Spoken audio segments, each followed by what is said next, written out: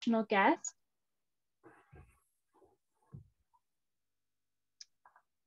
My name is Erin Beasley. I'm the Executive Director for Ecosystem Restoration Camps in the US. As you know, we're a movement and network of independent restoration initiatives around the world. And we host these fireside chats to learn a little bit more in depth about what's going on at each of our partners. And today we have Leo Lachère, who I will introduce to you in a moment, who's joining us from EcoCamp Coyote.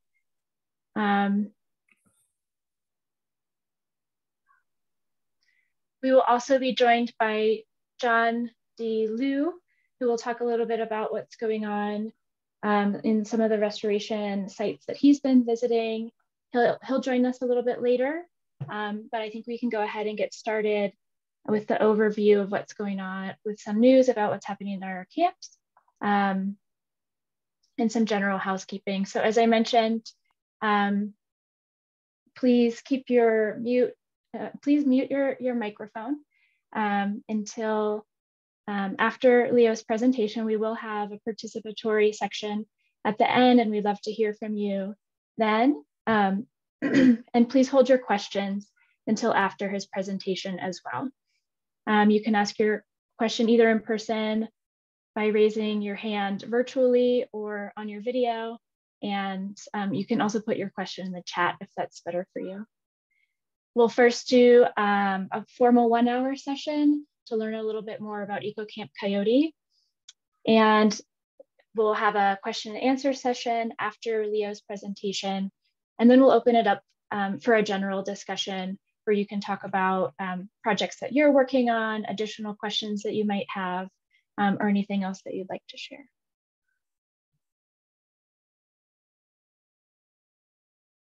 Before we get started, I want to share a little bit about what's going on with camp experiences and courses that are coming up. Camp Green Pop in South Africa is hosting their Eden Festival of Action, which combines practical ecosystem work with a full lineup of workshops from October 2nd to the 9th.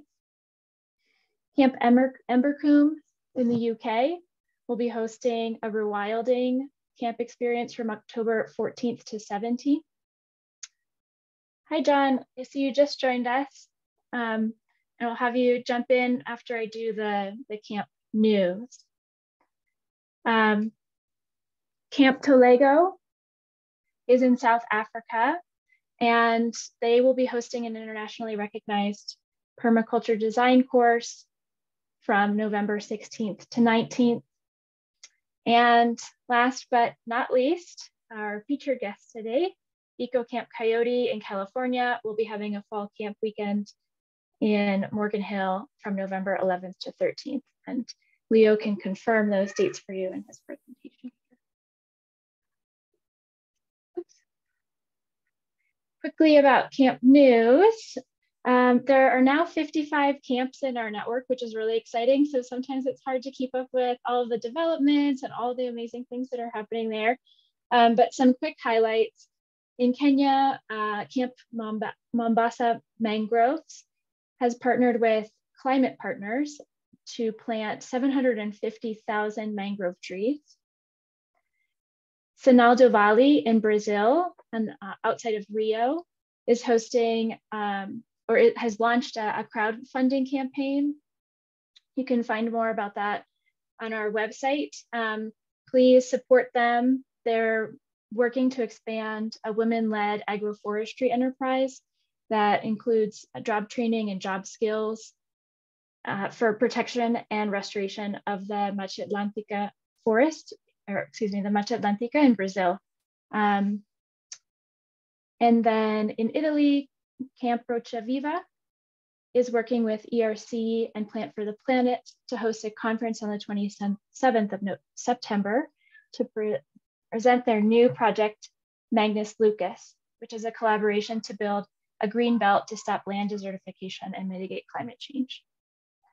And finally, to celebrate a little bit about what all of this action has meant collectively, since we began this work in 2017, 18,000 people have joined to participate in restoration, regeneration, and rehabilitation of over 8,800 hectares of land, which is just over 20,000 acres. And they've planted more than 2,300,000 trees and plants at 55 initiatives around the world. So nice to see all of this action and effort moving and growing. And thank you for joining us here.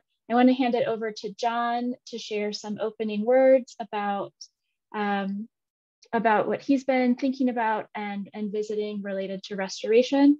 And when John closes, I will introduce Leo. So please go ahead, John.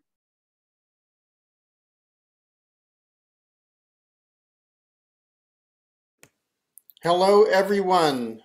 It's so exciting. Can you hear me? Okay. Yeah. It's my 1 o'clock in the morning, unfortunately. So I'm a little woozy, but great to see lots of people I know, and so glad you're all here. I just wanted to tell you that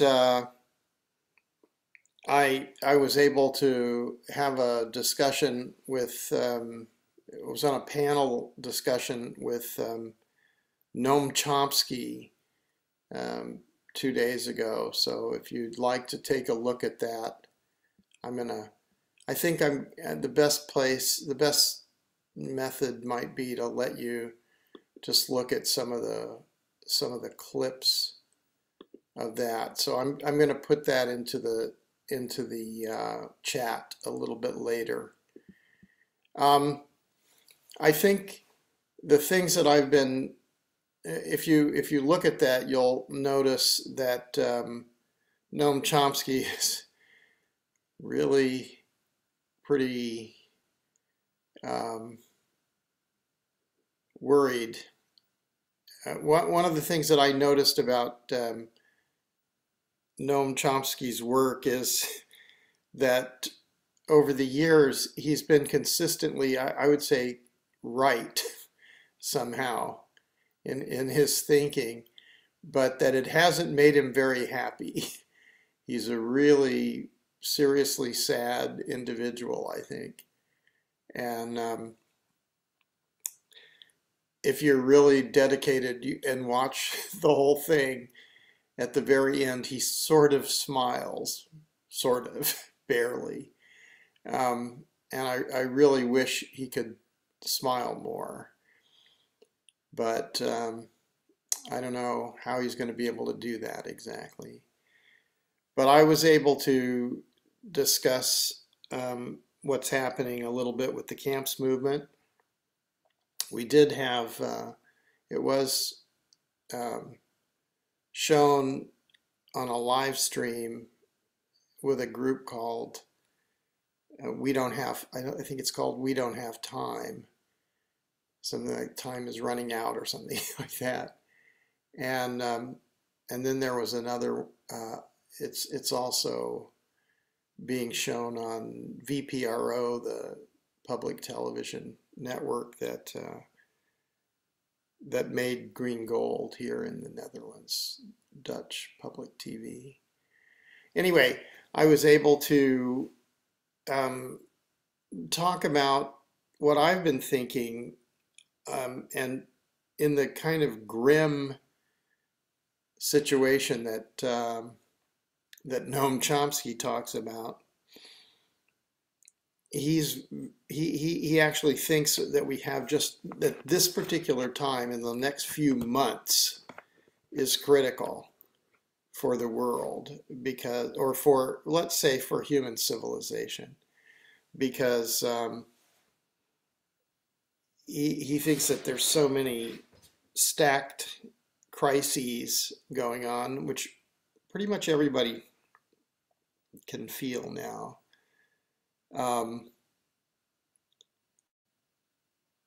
And that one of the problems that we have, I think, is that all all the people that are discussing this are talking about policy issues and about money. And of course, I've never seen policy or financial things. They take place pretty slowly and unfold. And I think what we really need to consider is that if he's right, then ecosystem restoration camps may have not only this ability to help to restore ecological function at scale, but it might also be a question of survival for a lot of people around the world. So I wish it was a, you know, I'm really hoping as I get older that it'll all be great fun. But I think we're in for a rocky road in the short term. And I've been thinking about what I think is the best way to deal with the short term and the long term. And I've been working with people who are getting ready to set up central kitchens, creator spaces, and cultural stages. And I think this is kind of like a portal for a transition between this sort of conceptual human civilizational intention and a functional ecological world. Because let's face it, we have 43 people on this call, and the Noam Chomsky thing did get into the hundreds of thousands of people checking it out, according to the digital statistics. But, you know, there are 8 billion people on the planet, and, you know, Noam's not wrong, I would say, about the scale of the problem. I'm hoping it's not quite as grim as he feels it is, but I think we're going to have to keep our spirits up in case things really get worse. And that's what the most fun thing I've had at going to camps is that people are having a good time in some of these places. And not only is it a good time, but it's making their landscapes more resilient and their communities stronger. And we can see very specific results in terms of if they go a bit longer.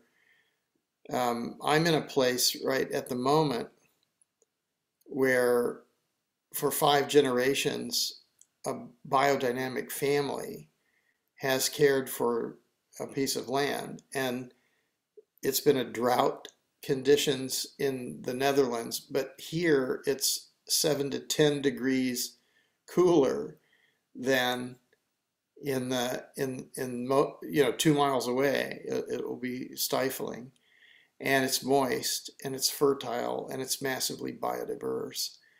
So there's tremendous amounts of physical evidence that it's possible to make ecosystems more resilient and more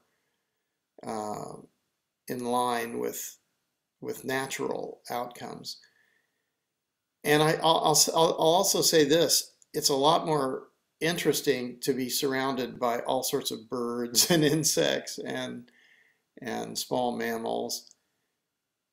And even in when I was in California, I was also encountering large mammals, and that's really fun. It's kind of better than being in abiotic situations.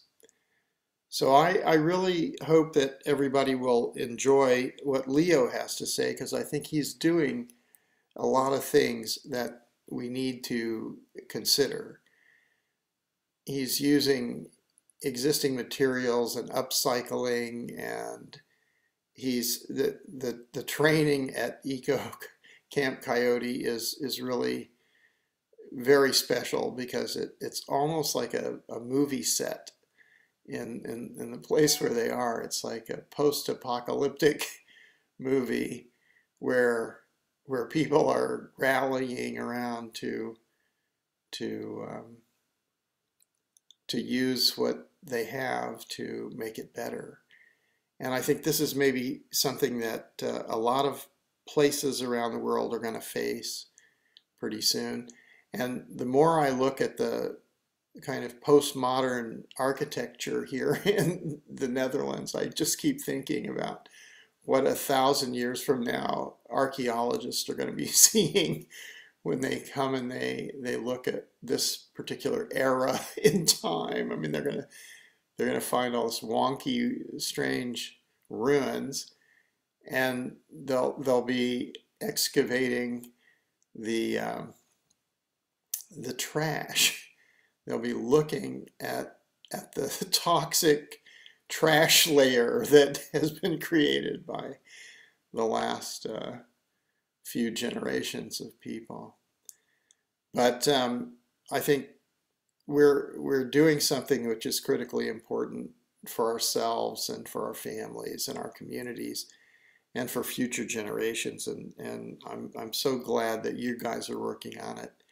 And I hope that many, many more will come on board to do this. But when we're doing this, I believe we're doing what we're supposed to do at this time. So thanks a lot. And it's 1 o'clock in the morning, and I must say Aaron woke me up, and I had set my alarm, and I don't know what happened, but my alarm, either I turned it off and went back to sleep. So I'm a little confused here. But it's great to be here and see you, and welcome. And I'm looking forward to hearing from Leo, and I hope everybody will go and visit EcoCamp Coyote when they're in California, if they're in California. Thanks again. I'm going to turn it over back to Aaron and let this go forward. And I'm going to put into the chat some links to the Noam Chomsky thing. Thank you so much. Thank you so much, John, and thank you for waking up to be here with us. I know it's really late where you are right now, so it makes, we really appreciate you adjusting to the hour so that we can all hear from you and hear what you've been involved in. I'd like to now open the floor for Leo the Chair, who is the camp coordinator for EcoCamp Coyote in Morgan Hill, California. We'll have about 20 to 30 minutes for Leo to share what they've been working on at EcoCamp Coyote. And then we'll have time for questions and answers at the end. So Leo, the floor is yours. Please make sure to unmute yourself and share your screen. Thank you. Yay. Thank you, Erin. Oh, I'm so excited. This is going to be the most thorough thing about EcoCamp Coyote I've ever done. Okay, well, let's see. Yeah, thank you. I'm Leo the Chair. I am camp host out here at EcoCamp Coyote. Let's see, what I'll be talking about today is kind of the who, what, where, when, and why of EcoCamp Coyote. Some of the ways that we do restoration, some of our projects. We'll talk about our events, and a little bit looking into the future and what we would like this to evolve into and how people can get involved. I'm hoping that the outcome of this is that we inspire some hope. You know, we're just regular folks over here, and our attendees are regular folks, and I imagine most of the people on the call are regular folks, and so I'm just excited to all be in this community of people who care. So can we all see my screen, our front gate here? Yes, go ahead. Thank you. So this is the front gate of EcoCamp Coyote. EcoCamp Coyote is a 1 acre property in the corner of a larger 10 acre property here in Coyote, California, which is in the South Silicon Valley area. It used to be a sod farm. So they grew people's lawns and then scraped them up, put them on a truck so people can desertify from the comfort of their home, you know. And we're an off-grid prototype. We're an intentional community in training. We practice sociocracy. We live together. Right now, there's 4 of us. My business partner, Arrow Gorski, Jake Gorski, Hannah Riley, and myself. And let's see. This is what it looked like when we got here. So it had been scraped, pillaged, plundered. It had been compacted. There's Boro the dog out there in the desert. And our camp is in the far corner, kind of forward and to the right. There I am with a crazy beard. There was nothing here. There was just gravel, fences. Here's some of the restoration that we do. So this little spot is right outside our gate. And this is an example of, we got a bunch of mushroom compost and a bunch of wood chips. That's what those piles are. And then those little antler people spreading out the mushroom compost. So we are trying to restore the topsoil, undo the strategic desertification, and plant food producing trees and native plants. Here's a load of the mushroom compost. So we've had something like maybe 10 or more semi-truckloads of this free mushroom compost. There's a mushroom farm about 2 miles away. We've had probably, I bought a dump truck just to get this stuff here. This is a bunch of wood chips. Here's folks at a camp out along this little strip on the right where the tents are. We planted a bunch of trees, native plants there a couple years ago. Here's Dorje Jonathan, who's from Camp Hotlum. He's on the call today. He was putting the finishing touches on this owl box, and the owls actually moved in. And so I'm very honored to be, what do you call them? Live with owls, be like little roommates. Here's one of the trees. Here's an almond tree. And so this is that same strip. This is this year. All these trees are big, and a lot of them, I think all of them are producing fruit now and growing, and it's just very exciting. Another type of restoration we do is we're addressing the marginalized roadsides. So we're restoring roadsides. There's this 1.5 mile long strip. It's about 5 acres total along the road here outside of our spot. And the city was spraying poison. And so we said, all right, we'll take care of this. So we started picking up the garbage. This is us with a load of garbage. We started mowing the grass and trimming the trees so that the fire hazard was lower. That's why they were spraying it with poison. Here's Hannah with the weed whacker. It's pretty simple, but it's hard work. So then once we trim the trees, here we are chipping it up. making free showers for the folks. This is a wood chip shower. Come to EcoCamp and you can have a wood chip shower. Another type of restoration that we do is around restoring fire ecologies and the cultures that go with them. So here's Lee Klinger of Sudden Oak Life. And what he does, he's like a tree doctor. He's all about the oak trees. He's all about looking at the systems of the oak forests, which is the forests that are around here natively. And what do they need now that fire has been suppressed since colonialization? So we work with Canyon Sayers Roods of Indian Canyon, and they are an indigenous person who still has access to the land that her ancestors have been on,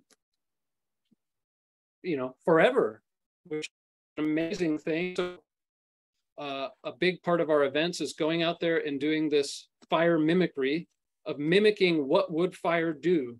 When the indigenous folks were maintaining the land with fire and evolving with fire and having healthy relationships with low common fire, how can we manually bring the forest back to a place where fire can come back to the land and not be this catastrophic thing? So one of the major ways we do that, here we are clearing brush. Clearing brush and trimming trees is a big way. That's something fire would have done. We're adding minerals to the soil. Over here on the left, this brother is applying this this lime wash. So a big part of the thing from fire not being around is that calcium isn't as available to the trees. So we manually apply it to these trees to help them along. And over on the far right, my little friend is brushing the moss and the lichens off of the tree, which would have been controlled by the fire and the smoke, and actually are detrimental to the health of the tree when they aren't kept in check. Here's Lee taking out diseased flesh from the tree. So now that the calcium isn't there to create healthy bark, there's cracks, diseases and bugs get in there. So we carve it out, cauterize it with a flame, and do some surgeries on the trees. And then of course, our follow-up event to that event is a fire, like a burn day. So we'll take that brush that we cleared.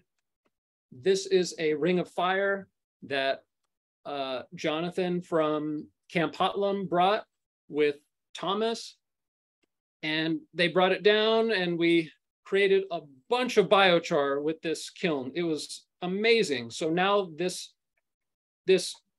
brush that would have been a problem is now part of the solution of bringing stable carbon back to the forests, healing the soil. Is just so exciting. Here we are putting out the fire. It's a big part of making biochar, and the smoke being all good for the trees here. And here's the crew. So this was our camp out last fall. Okay, some of our projects. This is where it gets kind of juicy. Okay, good news, Wood Salvation. Arrow and I are partners. This is us on the cover of OSHA magazine. I'm just kidding. This is not at all OSHA. Don't forget I mentioned OSHA. Don't call them. So we reclaim wood for a living. Redwood fence boards. So check this out. They took the most ancient living organism on Earth, multiple thousands of years old, redwood trees, cut them all down, almost 100% of all the redwoods along this coast that only grow along this coast, cut them all down. We're still clear cutting redwood to make fences to divide people. And then when someone goes to get a new fence because, you know, they want to sell the house or somebody's coming over for Thanksgiving or whatever, and they just replace the whole fence, the boards are fine. And so we take these boards that were getting chipped, we're getting burnt in the power plant, we're going into the landfill, and we have a business out of it. So here's more. We built this cool outhouse out of it. That's over there at Indian Canyon now. And it gets turned into this beautiful interior wall paneling that you see behind me. And it's available for sale if you're interested. It's a beautiful thing to have on your wall in your home. I have a little pet project that I would love for this wood to just get turned into the most sacred use we could imagine, which to me was, I would love to be returned back to the earth in the box, in the reused flesh of these beautiful trees. So that's not what our business does, but it's something I built this casket for myself anyhow. The Forest Factory, this is another project that we do. There's this greenhouse down the road that we have access to. And the landowner said, when we start making money, we'll start paying rent. So we have not made any money doing this, this tree nursery. It's about an acre big of a greenhouse. It used to be, you can see on the left there that it used to be a carnation factory, for lack of a better term. And here we are clearing it up and planting little baby plants in it and trying to be what we can of a hub for, you know, the native oak species, chestnuts, figs. We did a workshop where we went and collected acorns. Here we are processing them. Here they are sprouting. It was so exciting. Here they are sprouting. Oh, it's like a takeover of the oak trees. I mean, these are the trees around here. They need more of them. It's so exciting. Here they are. There's a bunch of loquat there and a bunch of chestnuts. Chestnuts are an awesome tree as well. Look at how big. These are the same trees in those other pictures. Now, granted, girlfriend Hannah here is petite, but these are huge trees. Anyhow, I get all excited about that. The food rescue is another little thing we do. I'll say a couple words about it. There's so much food waste that just goes into the dumpster, we diesel fuel it up to the freaking landfill. It's crazy. So we take that from this grocery store. They give it to us. We used to have to rummage through the dumpster for it. But they give it to us now and we eat some of it. We use it at events. We give it to the homeless shelter and we compost a lot of it because it belongs in the ground. You know, something better than putting it in a plastic bag. Okay, so John mentioned these kitchens that are needed. So a couple years ago, some of the California camps got together and had a fundraiser and we built this mobile kitchen. So it's a little 7x10 trailer that has all the innards in it for a kitchen. So we put this together and we use it at our events, and it's still very much in the prototype phase, but we've used it at a few events now and it gets better every time. And the idea is that this would be a deployable kitchen that could feed 50 or more people off grid. We want to use as minimal fossil fuels as we can to cook our food and support permaculture projects, ecosystem restoration. You know, there's so many times where you should be able to go out there and work on the land, but people got to eat and it's such a big thing to set up a kitchen. And so this thing has a water system, a power system, water filtration. It has cooking stuff, pots and pans and refrigeration, and really it's come a long way. Here's Willie. We use this this Cobb pizza oven that we have on loan. So that's another way you can cook food without, here's some people eating at the thing. Here's Willie. So we have vegan pizza night. Come to a camp out and we're gonna have pizza. It's free if you buy a ticket to come. Let's see, this is this huge solar oven that we are borrowing from a friend. That's another way that we can cook without using fossil fuels. To give you some perspective, like look at those tires. That's a regular trailer tire. This thing is like 15 feet tall. It's huge. I mean, you could climb there. There's a little baby one. So permastructure, this is a big thing. This kind of comes from permaculture. It's like permanent infrastructure. It's like, how could we have systems that really are based on renewables and prolific integration of energy and nutrients and water and all these cycles. So this is a big thing that we focus on here at our camp. This is our camp from the gate. So you can see front and center, we have a photovoltaic system that supplies our energy. The fire truck is there. We'll get to that. That's in front of that. We have a generator that runs on biodiesel. We have some biodiesel storage capacity. It's all very exciting. Here's one iteration of the innards of the solar system. We have this awesome bike generator that we put together from the folks over at Rock the Bike. So you pedal on this thing and it creates 110 power, and you can charge your phone with it. You can charge the solar system with it. You can really kind of, the thing it's really best for is figuring out how much energy things take, because you can't run much off of this. You know, you feel like a little ant. You're just like, wow, you could pedal on there for days and, you know, run your computer for 5 minutes, or it's maybe not that bad, but we run a lot of things off of waste cooking oil and biodiesel. So here's our generator on the left. It runs on biodiesel. There's my Jetta on the right. That I think I went all the way to New Mexico on biodiesel way back. So we have generators and the truck for the wood business. A lot of stuff here runs on biodiesel. Here's my old Mercedes running on some vegetable oil, some sesame oil. All right, some call it the John, some call it the Lou. We just call it the outhouse.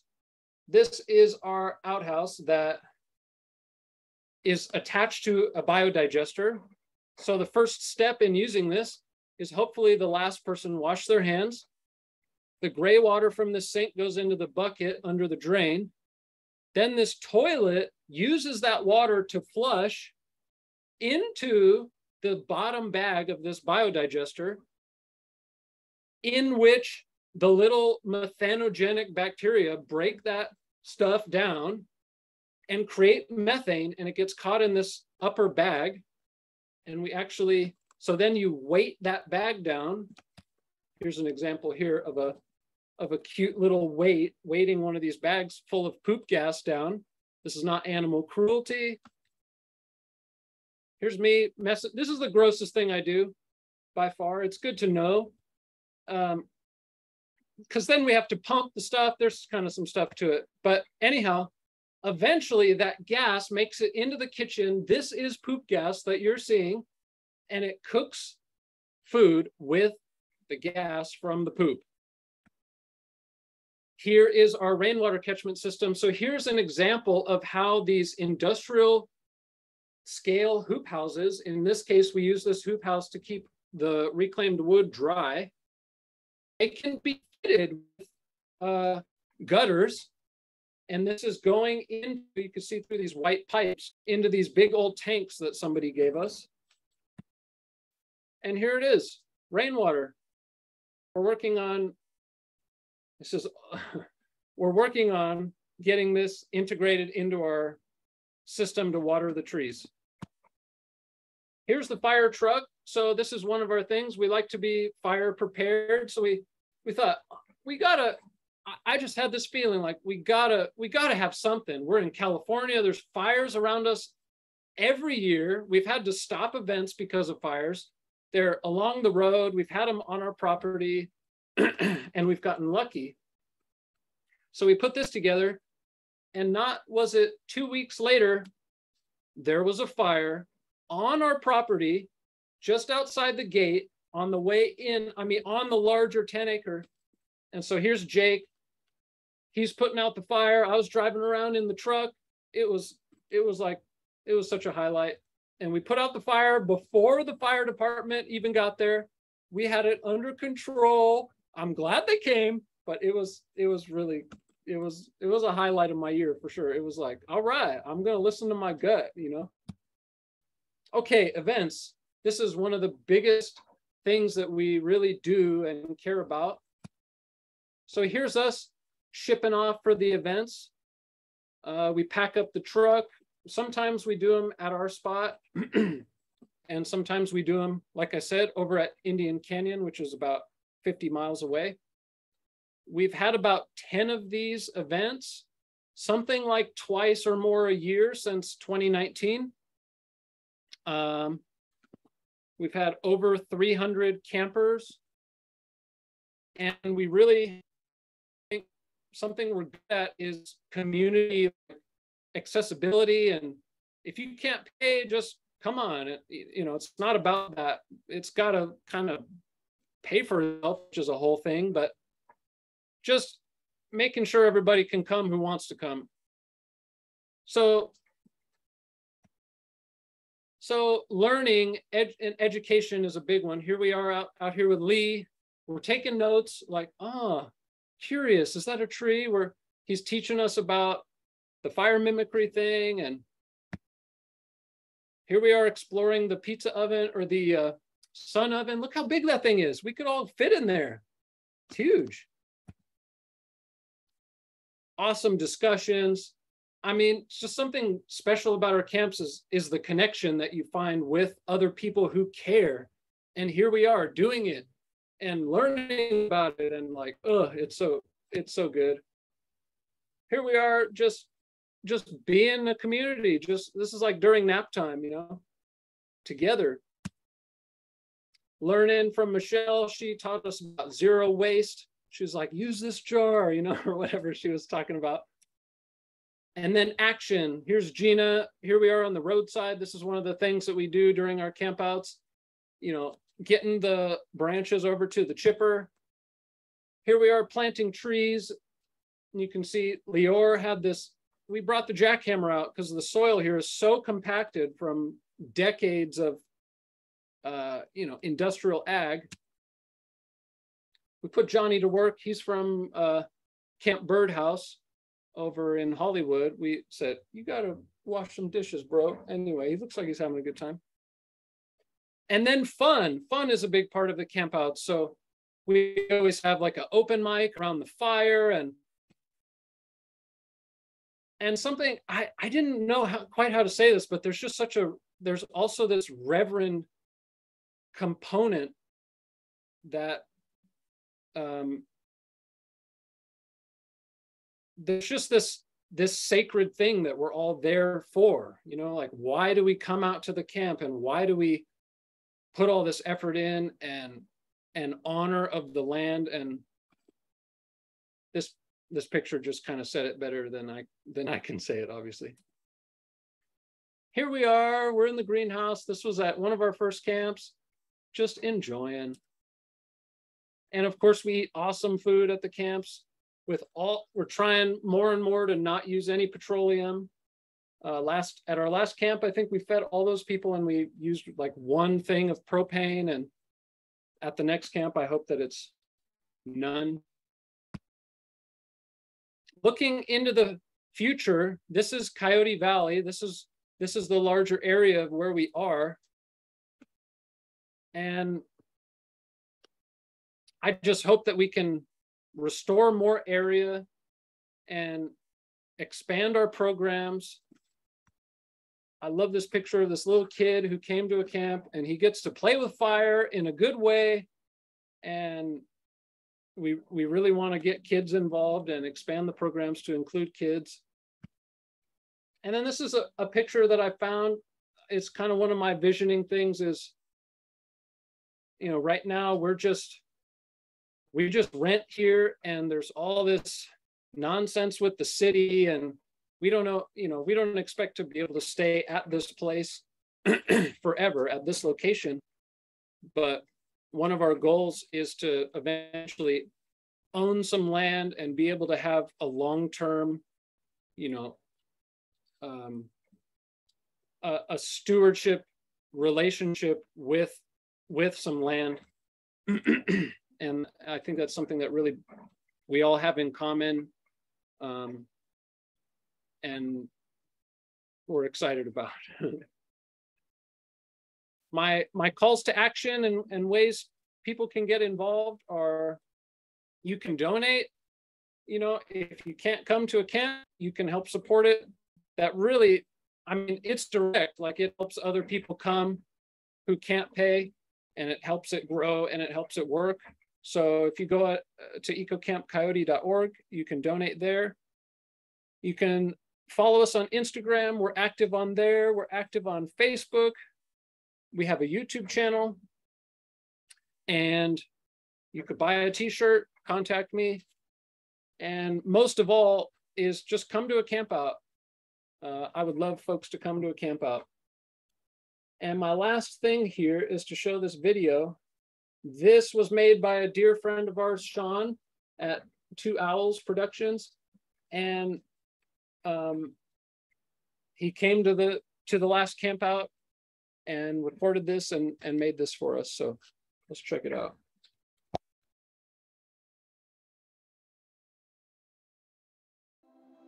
Wildfires are due to a lot more than just climate change, and largely due to the fact that these forests haven't been tended. Oaks need tending. Doing nothing is not an option. We are here in Indian Canyon.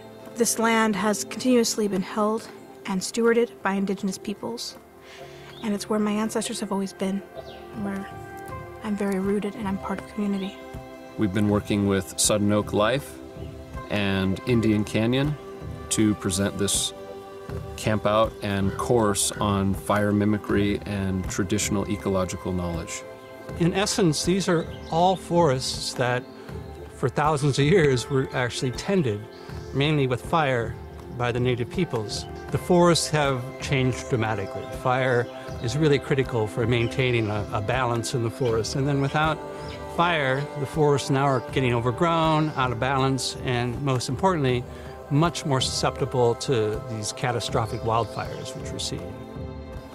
The events that we put on are educational, action-oriented, and fun.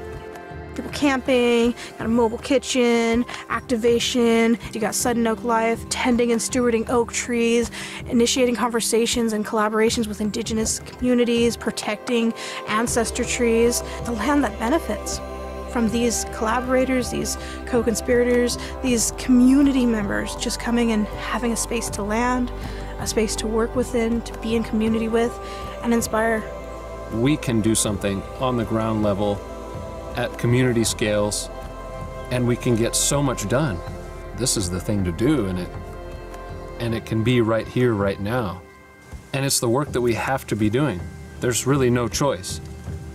If we honor indigenous pedagogies, indigenous teachings, indigenous protocol, we can strategize sustainable futures. The beauty is that we have all the resources we need to address this problem.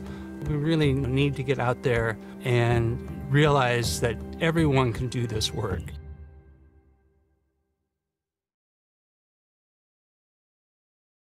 Yay. Back to you, Erin. Wow, thank you so much, Leo.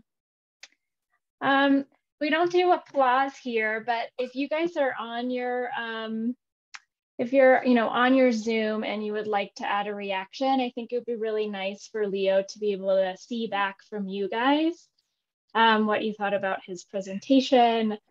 You just shared such amazing projects that you're working on.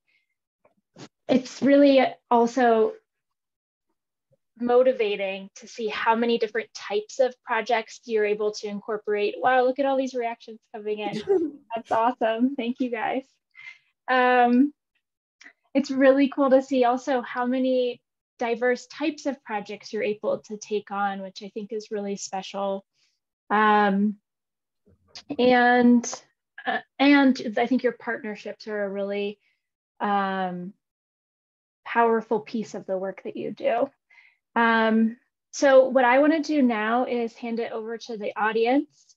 I have some questions for you, but at this phase, we really want to hear from the group of people who are here. What would you like to know more about from Leo's work? What do you want him to share a little bit more? Do you have questions, technical questions, questions about one of his programs, or the way that they do their work? So if you have a question, please raise your hand and I'll recognize you, and then you can use your microphone and your video if you like. If you'd like to also put a question in the chat, if that feels better to you, you can go ahead and do that as well. Or you can also raise your hand in the video. And if no one jumps in, I will start with one that I have. Oh, awesome. Yes, better world for all. Please go ahead. And just as a reminder, we'll be recording the question and answer section. And then we'll close the recording and open an open discussion for everyone as well. Please go ahead. Hello, thank you so much for all the work you're doing. It's definitely what we need to do. I'm in the US right now, but I work in Kenya and I plan on moving back there. And I really want to start a like an exhibition location so that we can hold trainings for other people throughout Kenya. And I just wanted to see if you thought EcoCamps was a good way to get started on that. And if so, what resources or people or funding do you think are necessary to get started? Thank you. Whoa. Let's see. So was working with ERC helpful, and what are some of the necessary things that are needed in order to start? Is kind of how I heard that question. Let's see. Well, ERC, ecosystem restoration camps, helps a lot with getting the word out and things like this, and connecting to a community of people in this line of work and other camps, and that's been just phenomenal. And it's helped us kind of like legitimize, like, what else would we call, I don't know what else we would be, just some like hippies, you know? So it helps us, you know, I always say, yeah, we're an internationally recognized ecosystem restoration camp. So it helps. And yeah, it's helped us with access to funding and things like that. And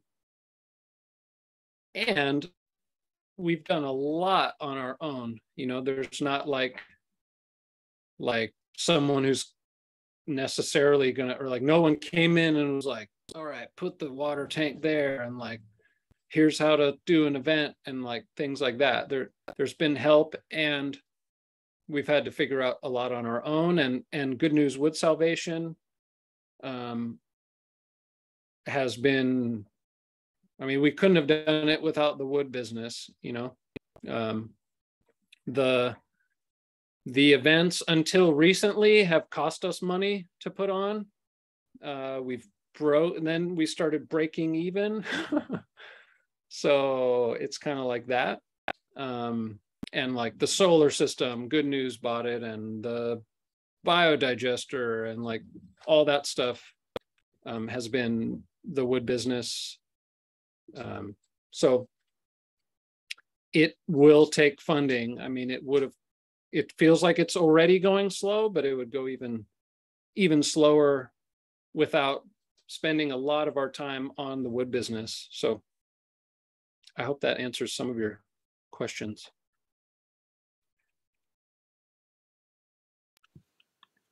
Thank you, Leo. Thanks. Thanks. I just wanted to see if having a company that gets mushrooms from waste city and then using the doing I think we're having some sound issues. So if folks who are not talking could please can you hear me? use their mic. Can I say something, Aaron? Go ahead, John. Yeah, I would just tell you that we have one camp that's working in that's in Tanzania. It's the permaculture. They call it. What do they call? What's Mainspring's camp called over there? What is it? It's called Mainspring. Well, that's the foundation. I think it's the Permaculture Institute of Tanzania, PIT, strange acronym. But they started as a well, like an orphanage, and especially a girls' school. It's quite lovely. And they have a very successful foundation fundraising efforts in the United States for helping out in Tanzania, and it's been going on for quite a long time. And they train a lot of people in permaculture in Tanzania. They've been working, I know, with Kenya and Rwanda, and even as far as Zambia, and I don't think it was South Africa, but Malawi. And there's a lot of help available. We also have one of the supervisory board members who's in Kenya now doing projects. And there's a number of camps in East Africa and other parts of Africa which are also able to help out in communicating about what is possible. I would recommend talking to them. Try to collaborate with Mainspring. Mainsprings is teaching the course in fundraising, by the way, which might be quite useful for people who really need funds to get going. So just a thought there. Absolutely. And for folks that are interested in learning more about being an ecosystem restoration camp, well, it looks like maybe my video has frozen. Okay. You can check out a section of the ecosystemrestorationcamps.org website, and there's an explanation of everything you need to know there to get you started as well. I want to go back to some of the questions that we see coming through the chat. There's a lot coming in here, so I'm going to group a couple of questions from the chat. And if somebody would also like to ask a question in person, please go ahead and raise your hand and we'll get you in the queue. So some questions that the audience has been asking is whether that large solar oven actually has some way to store or save all of that heat, or is it gone once you close it up? And where can we buy the redwood? Maybe we can have somebody put that information in the chat for people so that they can take that with them after. From Sadia, how do you financially support yourselves for food and water if you're not generating profits? So maybe some opportunity to talk about with the redwood business, how that's connected. So let's start with those three, and then I'll ask another group. Sure. The website for Good News for the Redwood is goodnews.eco. There it is. Thank you, Arrow. The solar oven, let's see, does it have a way of storing the heat? It's quite insulated. It's fiberglass. It's got like maybe an 8-inch wall, I think is filled with foam or something. And it doesn't, other than that, it doesn't store the heat, but it actually has a way, because it was designed to be able to be used as a commercial oven for small, like for folks, how do I describe it? And basically you can supplement the heat with propane. There's this tube that goes through it so that you can ensure that the heat is high enough, you know, if a cloud goes in the sky or whatever. We've never done that. We've never had a reason to, but anyhow. And then what was the other one, Aaron? Oh, how do we make money? So Arrow and I we do the wood business. Hannah works with the wood business, and Jake has a dog training business that he does for his income. So that's the 4 of us who live here, and we contribute in different ways. But that's kind of the long and short of that. EcoCamp is a passion project. It's hopefully won't always just need money. You know, the point is for it to be able to create regenerative livelihoods that hasn't gotten going yet. So I'm going to jump in with a question of my own, and it's about your partnerships. Leo, I think that EcoCamp Coyote has a very special power in partnerships and getting people out to events, getting people involved and feeling really excited and interested in coming back again and again. And I think that says a lot in a time where there's so many other things people could be working on. People have their own personal stuff that they're taking care of. What do you think it is about what you're doing that, I mean, I have some theories that I'll share mine too, but what do you think it is about what you're doing that builds that continued interest, both from your partners as well as the folks who come out to your event? And I say that because I think there might be some other people on the call who are also doing organizing. Let's see. It's a good question. It would be a good thing for us to know. Why do people come back? I think to me, it's that we've created a community. You know, it feels kind of like we're creating the kind of thing that we would want to go to. And so hopefully the kind of people who we are looking to attract would go to those things. And it's been the case. I mean, some of our great friends are folks who just found the event on Eventbrite and came. And now we're like buddies and like build stuff together and call each other on our birthdays and that kind of thing. So I think the connection piece, you know, like we had some pictures of us sitting around doing discussions. You know, I just really want to lean into like, you're not the only one who cares. You're not the only one who wants to do this work.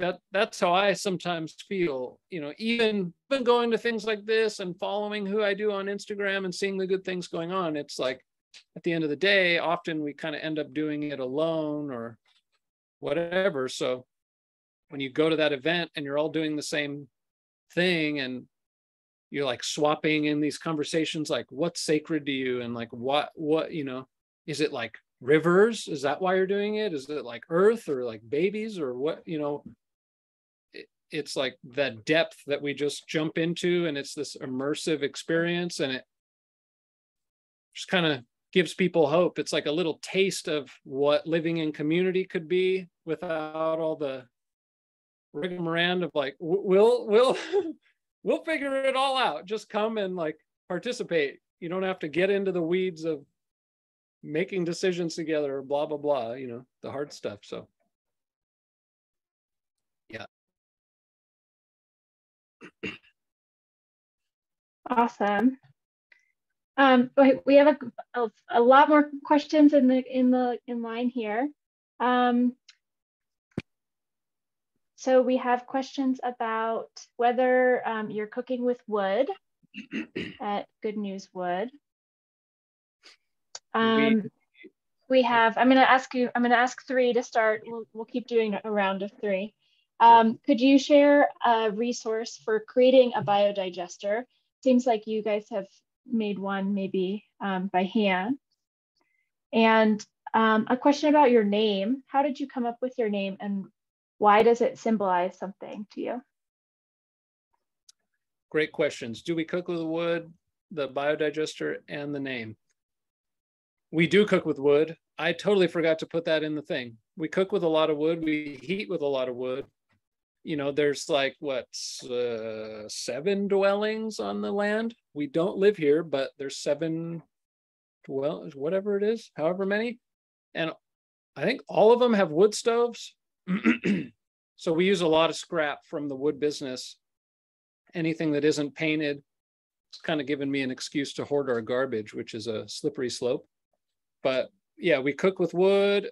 I'm really pushing to get the mobile kitchen off of propane and use a rocket stove for that. Some kind of supercharged little thing that is like trying to match the convenience of a propane stove, which is a pretty tall order. And, you know, chefs don't want to be like blowing on a freaking finicky little stove, you know? So anyhow, wood is awesome. The biodigester, we did not build that biodigester. It's from a company called Home Biogas, which I put into the chat. And we bought it from them. They sell you the toilet. They sell you pretty much everything you need. It's a deal. I don't know why it isn't like, why they aren't everywhere. It's such a cool thing. It's finicky. I mean, it's like hashtag finicky, like just about everything else here, but this thing's so freaking cool. And the whole thing with the toilet and all that was like under $1,000, which is super reasonable. And, you know, we would have been paying for a porta potty every month or whatever, or at least at this spot. And then the name came from, you know, we went to this convergence thing, which was like, all right, let's bring the ecosystem restoration camps to California. And we had been living on this land for maybe a year at that point. And we wanted to do permaculture and we wanted to teach and we wanted to do good stuff. So we said, well, ecosystem restoration camps, close your ears, Aaron and John, like is a mouthful, you know? So EcoCamp just sounded cool and kind of hip and like abbreviatory of that. And then Coyote is where we are. We're in Coyote Valley, which is this cool, like, and Coyotes is just like, Arrow frames it really well. He says like Coyotes, you know, we're in the US and Coyote is like a word for the folks who bring the folks over the border. And it's like this kind of like, let's go. Like, this is kind of renegade. We're just going to do it. We're going to get to the kind of like the promised land thing. And I don't know, that would be cool to be something like that, of like holding people's hands across the threshold of just starting and doing it. So something like that. Thank you. Would anyone else like to ask their question in person?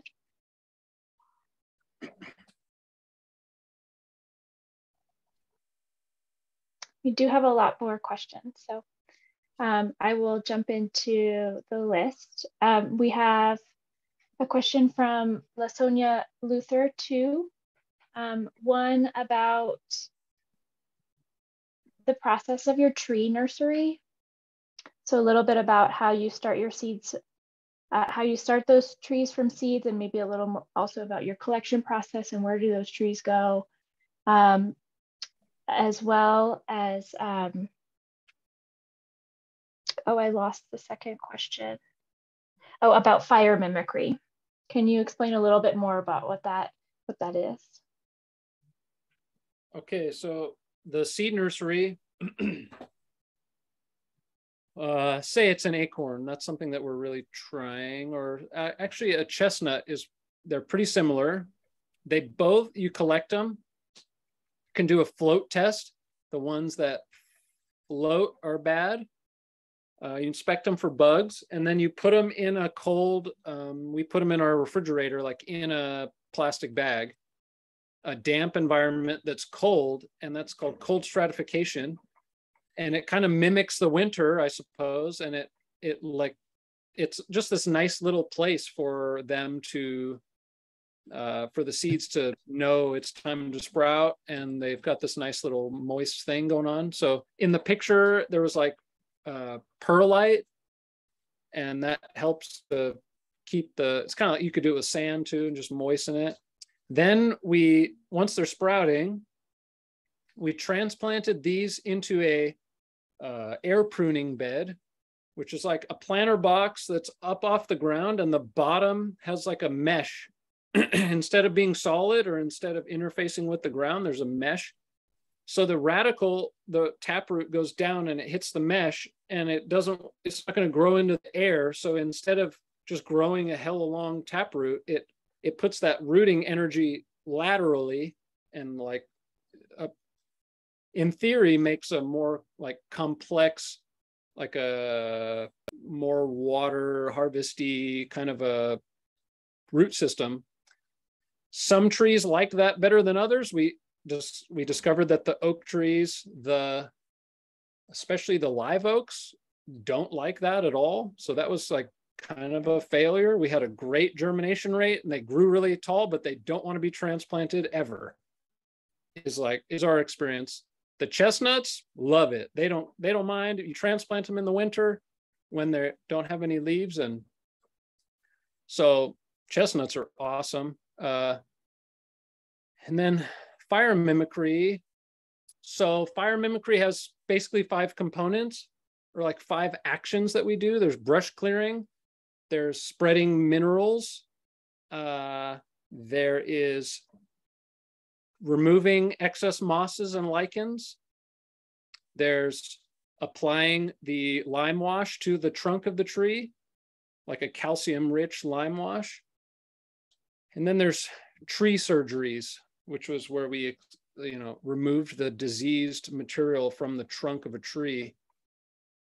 I think that's all of them. Oh, and then there's compost tea, spreading compost tea around the tree. So all these things are helping kind of looking at the forest as having its own immune system larger than any one tree.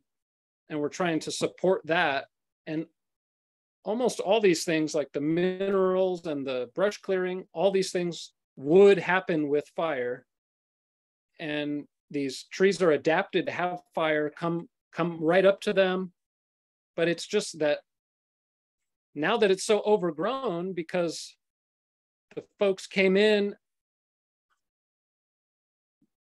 and stopped the indigenous folks from being able to do this, now it's overgrown. And when these huge piles of brush that build up under the trees light on fire, they just take the whole tree with it. So now if we do all that brush clearing and all those things and keep the trees going along with the minerals and such, then hopefully when a fire comes, there's not this big pile of kindling under it to make it into a catastrophic fire. So that's a little more about fire mimicry.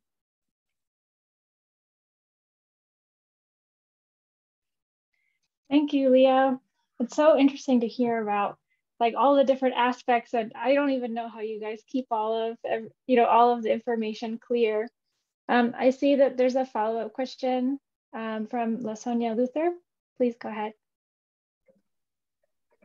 Yeah, I wanted to find out in regards to the fire mimicry, where you were addressing the portion about removing the excess moss and lichens instead of burning it, or I can't remember, scraping it or whatever it was that you were doing. Have you ever considered making tinctures with that? Especially, I know that's another way, and lichens and moss in a holistic aspect in herbal medicine is huge for health. And so if you have all that excess, instead of just getting rid of it, you could make herbal tinctures and use it in an herbalistic way. And then that gives you another, I guess, byproduct of helping to heal, yet recycling, restoring that, and helping to heal people. Yeah, I love that idea. I am not really the herbalist of the bunch, so I would love to learn more about that. I think that's a really cool idea. That would be awesome. Thanks for bringing that. Hannah, is a community member here, and my girlfriend, and she's into herbalism, so we'll be talking about it. That's a good idea. Thank you. So Sonia, if there's a way that you would like the EcoCamp Coyote folks to get in touch with you, please feel free to put that in the chat so they can pick that up for their programs. Thank you. I see also Jonathan from Hotlam Eco Regeneration Camp. Please go ahead, Jonathan. Welcome. Hello, Leo. Hey, brother. Hey, man. Memorial Day weekend, half of our city burned down and several people died. You know that Hotlam Eco Regeneration Camp burned last year in a catastrophic fire. And 6 years ago, the other half of the town burned down. And I know that you're really resilient. And I'm wondering if you could talk a little bit about the psychological work that you're doing and how you're bringing the resilience. I know that's a big part of your commitment with Indian Canyon, but I also know that you lead kind of a process around psychology. And I'm wondering how sociocracy and your lunch meetings, how you support each other, given that maybe it's going to hit the fan. I was at your camp one time and we raced off to put a fire out down the road. Yeah. And I know you've had a fire right next door. So how do you be psychologically resilient? That's a cool question. Yeah, a big one. We practice sociocracy, like you mentioned. So sociocracy is where all the folks in our community can have their voices heard without having that hopefully be too lengthy or slow of a process of making decisions and etc. So in that, we started doing kind of putting together what's our clearing, how do we interact with each other when energy is weird. And we have this we're putting together a conflict resolution thing, kind of process. And a big part of that is using RC, using reevaluation counseling, which I learned from Gaia Yu, who Andrew and Leora are here. So that's a co-counseling technique. So that's huge. That's like the permaculture therapy. It's we need to be able to say hey, I need a session, this is a bummer, or whatever. There's so much around all the bummers it's so easy to get caught up in it. And if we don't have a way to discharge that energy, so that's been going really well. There's kind of a combination in our little community of doing those RC sessions, back and forth, and doing these relationship check-ins, just to some of us, we work together and are romantic together and do EcoCamp together. And it's if we don't regularly, it's like the fire, you know, it's like, if you don't regularly burn that shit, it's going to be catastrophic when it goes up, you know. So pardon my mouth, but you know, so this regular release of the heat in a contained way is awesome, I don't know about the way. It's something that we've been really leaning into and feels really good. We're going to have Della Duncan do some work around the work that reconnects at our next event in November. Oh, I don't know if I said enough of our next event in November 11th through the 13th at Indian Canyon.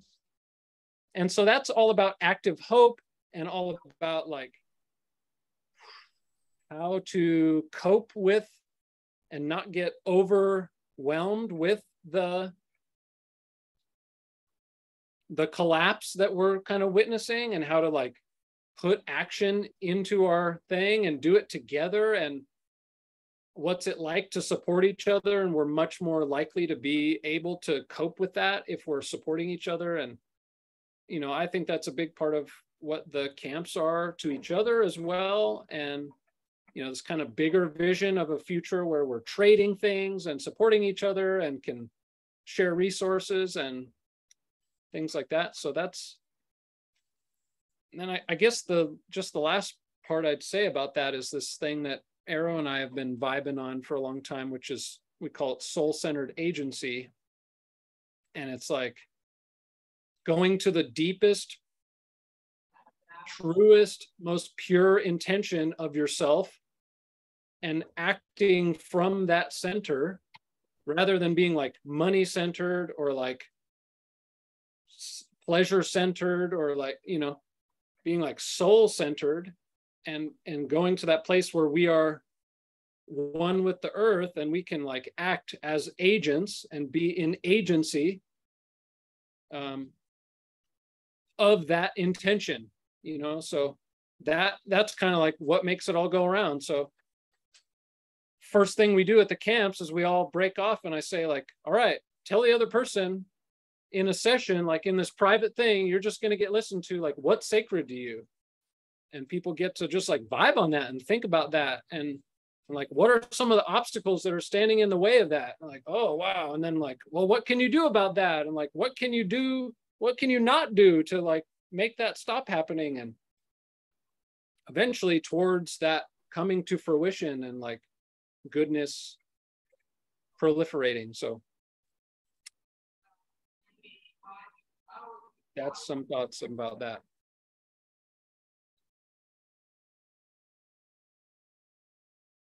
Great, thank you, Leo. I want to open some time for you to talk a little bit about the vision that you mentioned at the end of your presentation.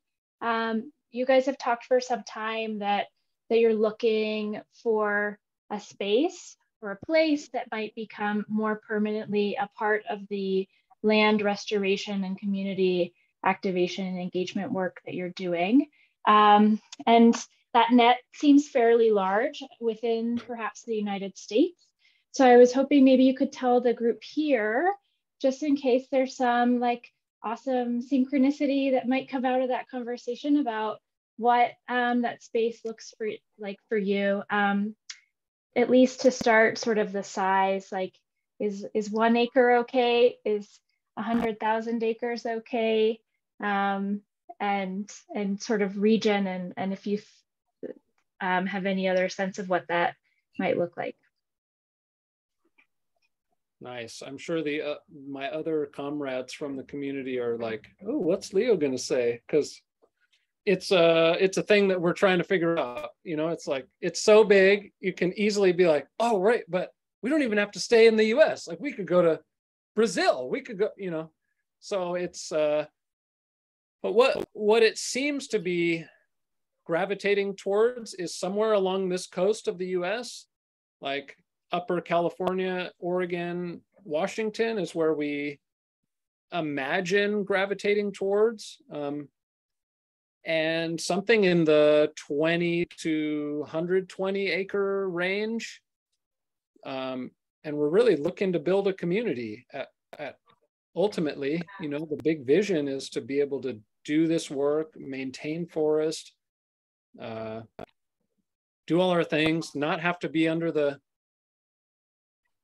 thumb of the city. You know, we're getting inspected and it's like, we're not supposed to be living here and all that kind of nonsense. So, you know, water is a big part of that. And then it's a big balance with like leaving, you know, I'm from here, I grew up 20 miles away. And so keeping ties with this area, and like perhaps that's doing the thing at Indian Canyon. And so we're working on it, and I wish I could be like, here's the vision, but it's been expanding, and there's different iterations, but if that sounds similar to other people's thing, we're open, and we're working on honing it, and so, you know, and building like what does a member look like, and what are our must-haves. And I mean, actually, we have a whole like one-pager thing about it that we've been kind of going through different processes of that, of like how to build an intentional community from the ground up, and taking courses, and, you know, took courses in sociocracy, courses in the legal aspects of the whole thing. Like, how do you own it? Who's going to own it? Do you not own it? Anyhow, there's some questions to your question. Awesome. Well, if folks who are listening to this, if that resonates or brings some other resources that you have access to that might be able to move that vision forward with EcoCamp Coyote,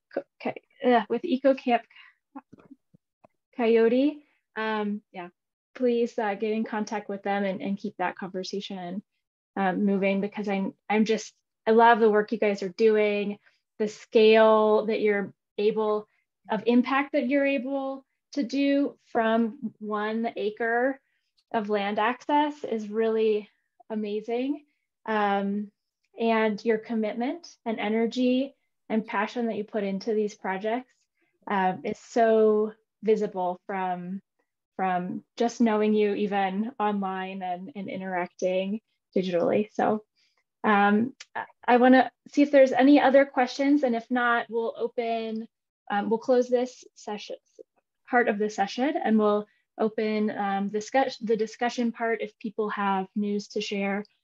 So before we close up, are there any additional questions that people want to give to Leo specifically on his presentation?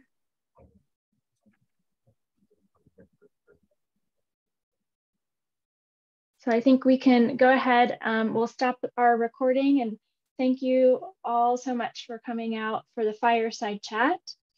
And I will stop facilitating and just open the discussion for everyone who would like to join in. Yeah, so thank you so much, Leo, for your presentation. Yeah, thank you.